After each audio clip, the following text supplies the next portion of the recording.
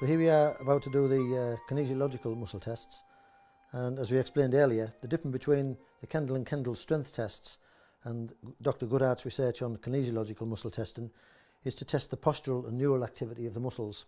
So to do that, we approximate the origin and insertion of the muscle and then just test to see if it can posturally hold. So it's quite a light test, quite a subtle test, and that's the art of, or the skill of muscle testing.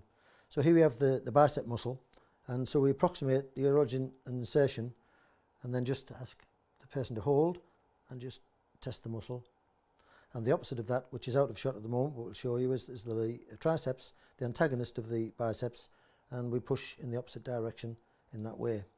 Here we have the brachioradialis coming off the humerus and coming down to the wrist, and so we bend the arm just slightly into this position and press down lightly like that.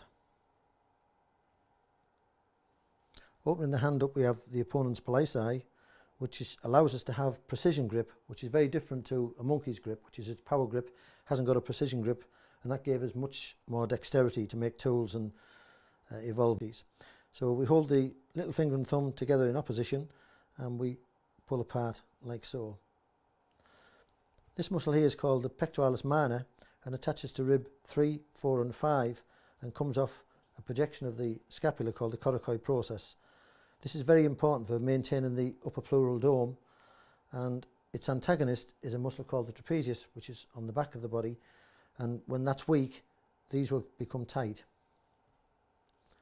These muscles also tighten with people driving all day in this position or using a mouse or any other activities, and lots of times we get ipsilateral or one-sided tightness with one-sided sports such as squash, golf, tennis players, things like that would get tensions in these muscles here. And there's actually part of the brachial plexus passes under this muscle, so it can actually trap nerves and give radiation pains down at the elbows and hands. So again, it's a very important muscle to keep intact. So we just simply bring the shoulder forward to approximate again the origin and insertion, and we press down lightly on the shoulder to test the muscle.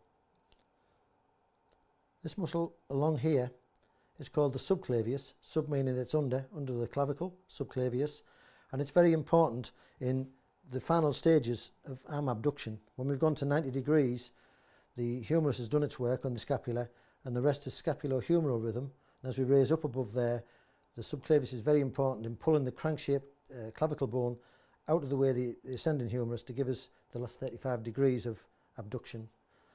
It's a muscle that can't be muscle tested, so what we have to do is we therapy localize it and we use another previously intact muscle and test it in that way. We'll come to that as it's part of like a surrogate test that we'll cover later. He's a very important muscle, part of the postural set, and this one's called the sternocleidomastoid, and it comes off the sternum and the clavicle and comes up and has a split tendon coming onto the back of the occiput here and onto the mastoid portion of the temporal bone. So we isolate the muscle by itself. As you can see, that muscle is standing out now, and we press down very lightly and that would test the sternocleidomastoid.